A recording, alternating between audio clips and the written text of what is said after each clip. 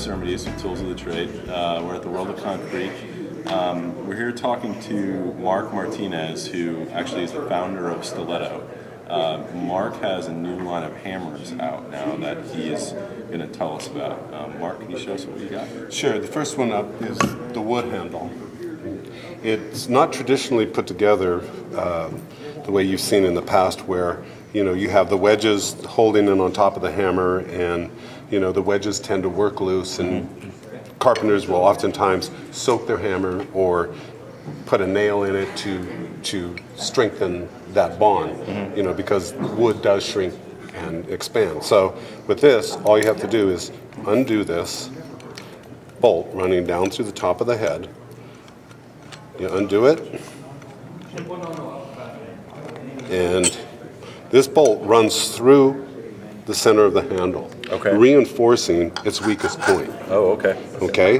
It has a furniture dowel that is threaded so that when it goes through the center of the hammer, it locks the head in and pulls the head down onto the handle, making it virtually impossible to come loose. And you said that this bolt has a special property. It's a hardened steel. Yes, it's a hardened steel and very, very hard to bend. Okay. So the handle will definitely fail before that bolt fails. So then all you have to do is just take and undo it like that. You can replace the handle. And putting it back together is just as easy. You just slam it down, grab the bolt, put the dowel in. It has an indicating point right here showing which way the threads. Line the threads up. Put it right back down. And as you can see, I took this hammer apart and put it back together in a relatively short amount of time, which time on the job is very important. And to have an extra handle on you means that you're never down because your hammer fails on the job. And that's it. Boom. Nice. And then I see you've got another option here. Or do you want to talk about the tape? Yeah. Tell us about that tape. Okay. The hammer science that I know, when you are holding a hammer, and all carpenters will agree that, when your hand becomes sweaty and dirty, your hammer starts to slip.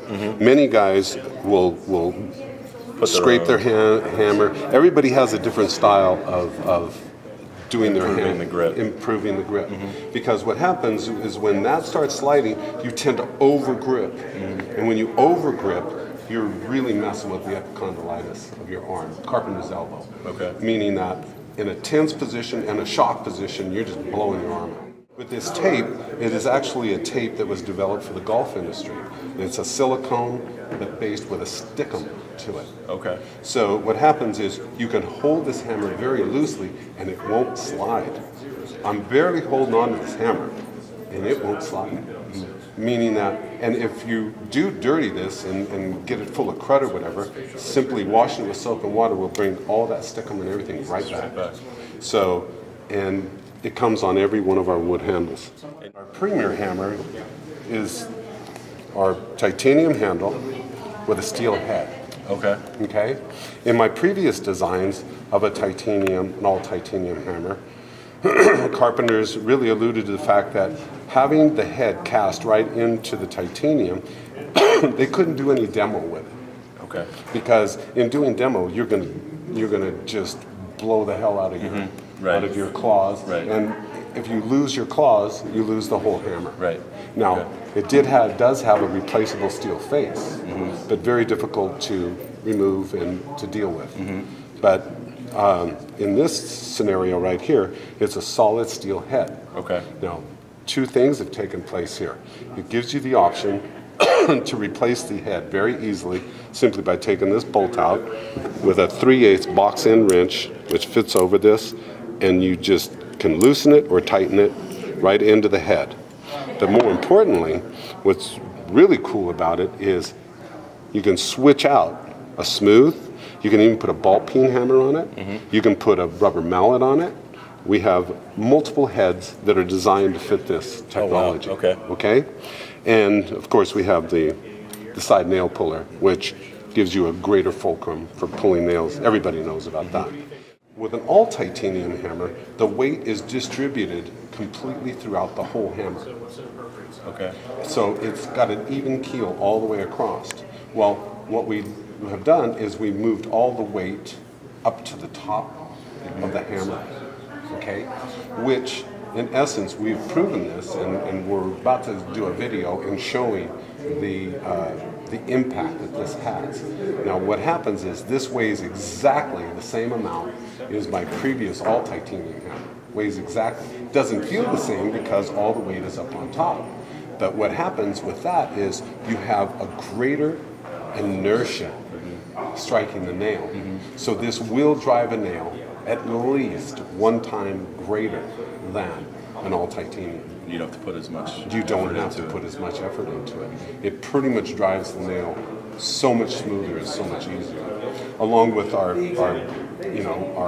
slanted face. Yeah, I was just going to ask, can you talk about that for a minute? Because I noticed it has a different face on it. Right. Well, the face, if you think about it, nobody pounds a nail straight up and down. Okay, you come in at an angle. Well, if you look at a nail, and you're coming down at an angle, you're catching the edge of the nail. You're not catching the full force of the nail. Yep. So with this face angled, the angle that you come in on, you're hitting square on that nail.